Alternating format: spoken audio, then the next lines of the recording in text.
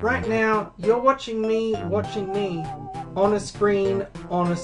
Think about that one for a second. My name's Cody Davies, and welcome to Undertale. In the last exciting episode, a giant robot burst out of this wall, which apparently the space behind the wall is only a few feet wide, so I assume the robot was just sitting here the whole time like, oh, when's Cody gonna come over so that I can make my big grand entrance and burst out of the wall?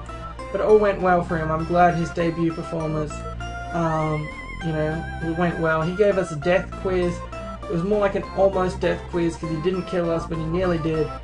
We also talked a bit to Alphys, who is the owner of this messy desk and computer, as well as the one who has been watching us throughout the game with this video feed of our location. Alphys is a very special kind of creature, and I don't mean a giant talking lizard in a lab coat. I mean the other kind of special creature, a nerd. You can see here, look, so this says it's a teacup shaped like a yellow lizard. I'm pretty sure that's a figurine of a pony. I'm pretty sure that's just a My Little Pony. And this says it's a beat up figurine of a female human with cat ears, but that looks to me suspiciously like a figurine of Jasper from Steven Universe. So maybe this Alphys is in fact just Lucagin. So let's explore a bit more around the lab, find out what this Alphys has been up to. It's a bathroom sign. At first I thought that was a witch, because it looked like a witch's hat and a broomstick, but then I realised, no, that's just Alphys. That's just the cigarette of Alphys, the silhouette of Alphys, not the cigarette of Alphys. I hope Alphys doesn't smoke, it's bad for you. So let's just moonwalk through Alphys' laboratory, finding a few more nerderies amongst her belongings. It's a promo poster for Mediton's TV premiere. On the flap it says, "Thank you for making my dreams come true." An incredible invention. When not in use, this bed folds into an extremely easy to draw box. Oh, and if we look over here, we find more evidence of anime nerdery. A girl with cat ears making one of those anime peace signs while hearts come out of her eyes as she winks. That's... if she had a big teardrop, that would be the most anime poster I've ever seen.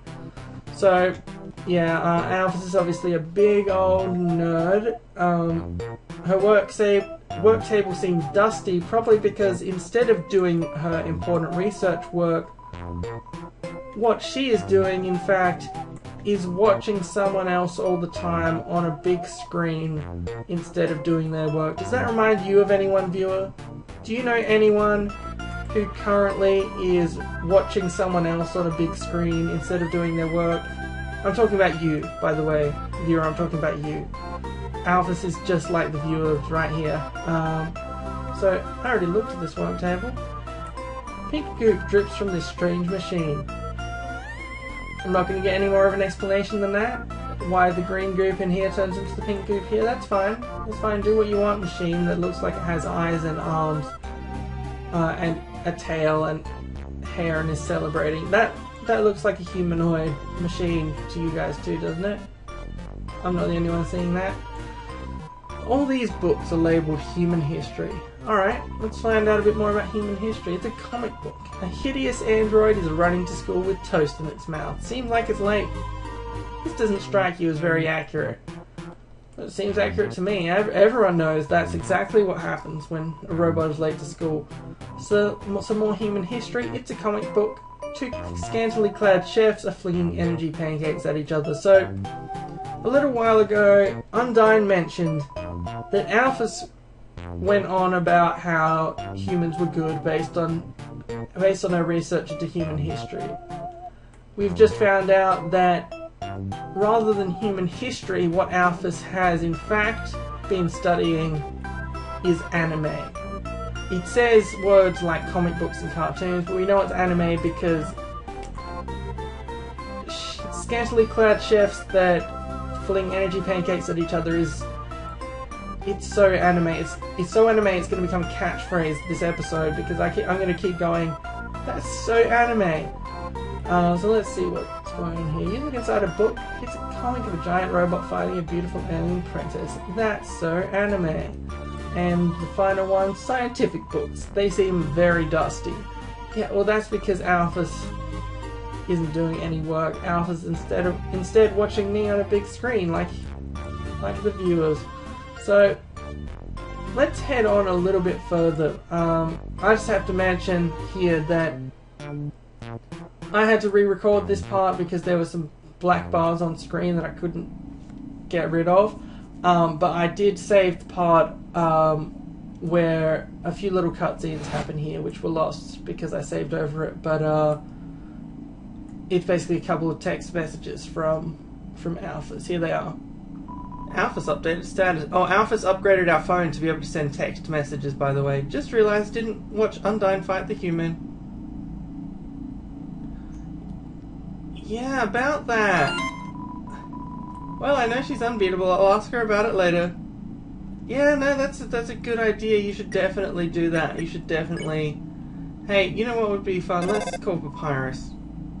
Hotland, huh? I know it like the back of my hand. Which, since I'm always wearing gloves, I don't know anything about. For now, I gotta call up the human and guide them. So yeah, let's hope Alphys at no point watches that video of us fighting Undyne. Let's just tell Alphys that Undyne went to a happier place. She's having a vacation in the country or something. Alright, listen to the music here.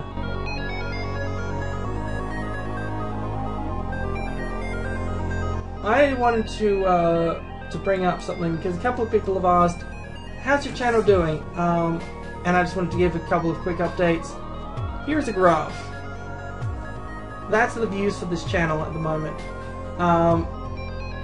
That the last month is that little circled bit. It's not bad, but it's still, you know, there's still a ways to go. But look at this, I'm really proud of this. Look at the comments. The comments are larger. We're getting more comments than we were back when there were, you know, 10, 15 times as many people watching the video. So thank you to everyone who's been commenting. There's been a lot of interaction. I've been going to viewers' channels and everything to talk to them. It's been really great. The rare and threatening Double Davis. So another pyro. So another side effect of me having to re-record this is the enemies are coming in pairs at this point. Usually the way this game seems to work is that it introduces an enemy one at a time, and then once it's introduced the enemies, it starts throwing the enemies at you in pairs. But in this case, since I had to re-record this episode, so let's crank up the thermostat. So they both seem to react to this, and whoa, it's still throwing bombs at me, which is they're very bombastic. Pyro wants more heat. All right, let's heat it up some more. I am happy to continue to crank up the thermostat. Whoa, there's Pyro, you're the bomb. Everyone laughed at my joke. Alright, so we earned, I think that says 90 gold, but it's hard to tell because it's so sweltering in the heat. So yeah, thanks everyone who's been making comments. It's really a big deal to me, like, seeing, like, the last videos, the last couple of Undertale videos had a lot, it was like 60 views and 30 comments, which... that's just amazing. Like that you don't usually get that kind of reception level. So thanks to everyone I've been talking to, either on their channel. I went to visit a few people's channels because there's an engagement list that shows, it updates daily, and it shows me who's been liking, commenting and stuff, and it ranks it. And then I've been going to a bunch of people's channels, leaving little messages on their wall, watching their videos. I've been trying to give back. So comment and let me know if you were one of those people who I talked to, and start getting involved in the comments on this video, because we've been having a lot of fun. We're going to end the episode. Oh my god, I've had my claw over the last digit for 5 minutes. Oh my god, I'm just going to do it. I'm just going to call. Alright, you do that, Alphys. I'm going to end the episode here, but first, I'm going to let you listen to the music for like the last 30 seconds of this video, because it's really cool music.